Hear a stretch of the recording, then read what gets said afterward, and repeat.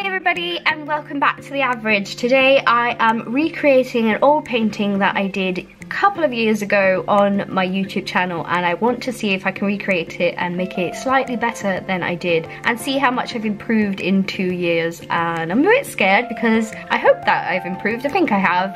Well, I know I have. Must have. Arrtx gave me these watercolour paints and I have been itching to try them. They're these Paul Rubens 5ml 36 colour tube of watercolour paints, and I'm ready to go. And they just look really nice. I really like the packaging. It's kind of quite sturdy. They sent this to me for free, so I'm not sponsored or anything, but I thought I would try them out.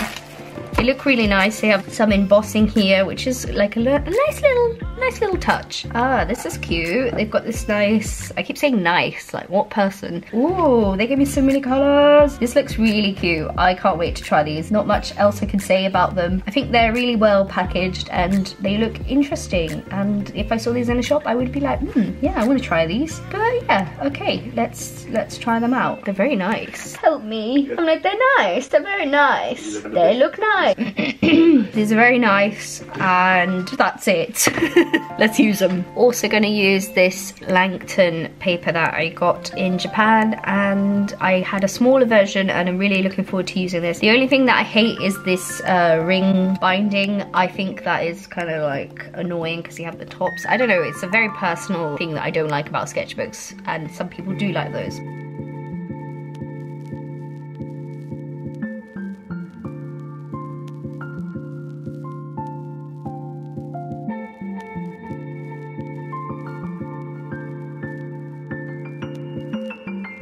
There were a few things that I wanted to concentrate on when I was thinking about doing this redraw. Originally, I was so pleased with this piece. I even had it in an exhibition and I loved it so much. I sold it to a good friend of mine, and now looking at it, I feel like I see so many mistakes that I just couldn't see before. And so what I wanted to do was make the pose a little bit more dynamic, maybe change the ghost slightly, and yeah, I want to keep the same colours and type of style of what the girl's wearing, because I wanted to convey this, that it is actually like the same painting but again. And yeah, those were my goals. And I think with the pose, I looked up the different poses because we bought this book in Japan that had a lot of different poses in it, and it's to help with reference of drawing people, and I thought that really helped because in the original one it just seemed like she's sort of standing there looking pretty and there's not much purpose to her, not much story going on there. Whereas this one, I feel like she's walking through the woods at night, coming home from school maybe, or doing something dangerous anyway, and there's some ghosts coming out either to protect her or I don't know what, you know, I haven't thought that far of the story. But she's wearing a big rucksack because before she's just kind of walking with nothing and there's not much to the story there. So in this new one, I created her to have the big rucksack and she's coming home from school or something and she's taking a shortcut and it's dangerous and she's a little bit scared, but she's kind of brave as well. So she has this expression of, yeah, okay, I'm scared. I kept the witchy shoes that she has in this original one. I really liked the way that her costume, well, it's not costume, her clothes looked in the original one, and I like as well the kind of blush that's on her shoulder and elbow and face. Even though that isn't technically like a thing, I just like it. I like the way it looked, so I wanted to incorporate that in the new one. In the old one, the trees are kind of doing whatever. They're going up into the sky and they're just like lines of pink colour. So in this one, I wanted to try and concentrate and make the trees look a little bit more realistic, but I did like the way that it looked like she was just going into this thick growth of trees. So I wanted to replicate that a little bit, but also make it a little bit more realistic, and I'm not sure if I succeeded on that front, but it was fun to do. I tried to have a little bit more depth in the trees, and you'll see that I create more colour on them, like different colours instead of just that pink purpley glow. In the far distance in the background, you can see in the original there's like this blue glow, so as if she's going into this light. So she's walking through the woods and then she's coming into a clearing or something that is glowing. There's something magical ahead of her that is shining the light through. I really liked the way that looks in the original one, so I had to put that in there. I eventually go in with some white and I try to give a little bit of illusion, like as if the light's bouncing off around her. I think it works in the end.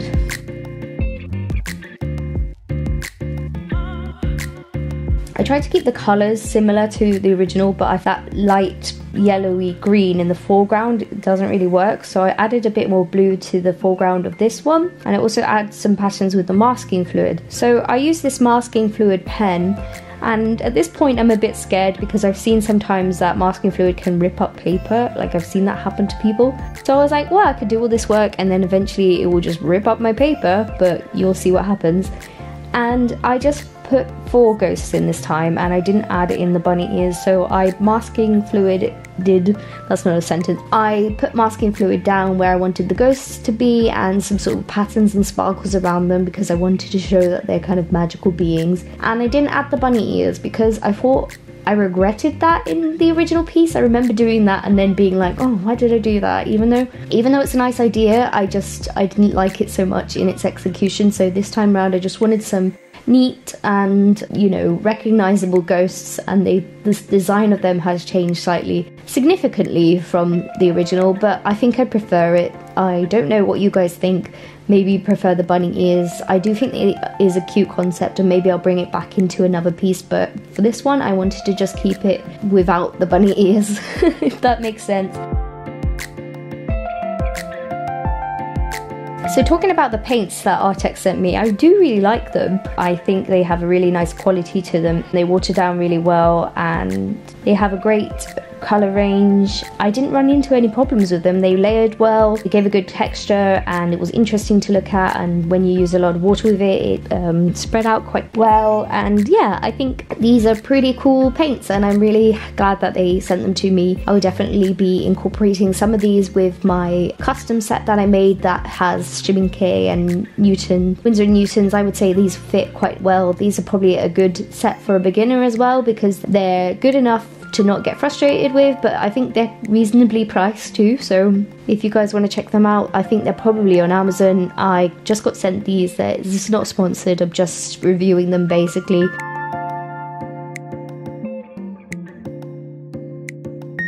I think that it helps that the paper I have is this Langton cold press watercolour paper. I think this paper is one of the best that I've come across for watercolours in my opinion.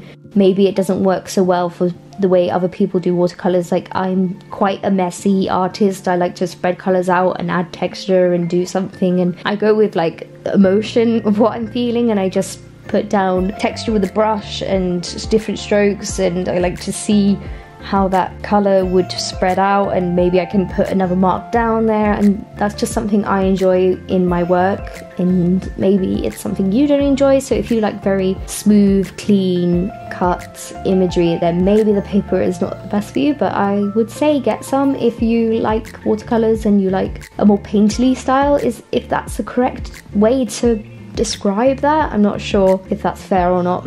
The whole image is looking quite nice. I'm glad that I mixed the pose up a little bit. It looks a little bit more realistic from the original. The original is a fine pose, it's okay, it does a job, but it doesn't really tell a story. And I know I'm saying this and there's nothing really changed that much, except that she looks a bit more realistic than the fact that she's looking back over her shoulder, and it looks like a pose that a person would do rather than just kind of floating on top of the image, because I think in the old one she's there and it does look like she's just stuck on with some glue or something, whereas this one it looks like she's part of this environment, I believe.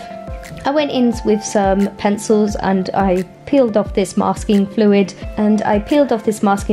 I used a rubber, then I realised it's kind of easier with my hand to just brush it off and be quite gentle with it. I think if I was a bit rougher it might have teared up the paper, but it did really well. It didn't tear up the paper at all, and I was quite surprised with that because I was really expecting to just be really disappointed with it, but it was pretty good. I think if it gets a bit older maybe it will rip up the paper. I have no idea with masking fluid. I've only ever used another one and that came in a bottle and it stank of like fish, and I didn't enjoy using that, whereas this one didn't smell like anything and it was just really easy to apply and it dried really quickly. So I'm pretty pleased I bought that pen. If I ever find them again in an art shop, I think I'll pick up a couple. I went in with some pencils that just give some more definition to certain areas, a little bit more pops of colour, and I always do this. This isn't just because of this watercolour. I like to use pencils and mixed media with my work. I do that a lot, so this is nothing to say about the paints or the quality. I just like to do them. I went in with that white pen as well, that is super opaque, so you can pretty much draw on top of anything with it, and I just evened out some of the lines of the sparkles on the ghosts and stuff, and it really helped, it really worked. And I think that's so nice when you buy one of these things and you expect it to be super opaque, and it does actually cover up really dark colours and things. I think that's really cool. And so yeah, overall I'm pretty pleased with how this turned out. I'm glad that I hit the marks of what I wanted to do, changing the pose to a slightly more realistic one,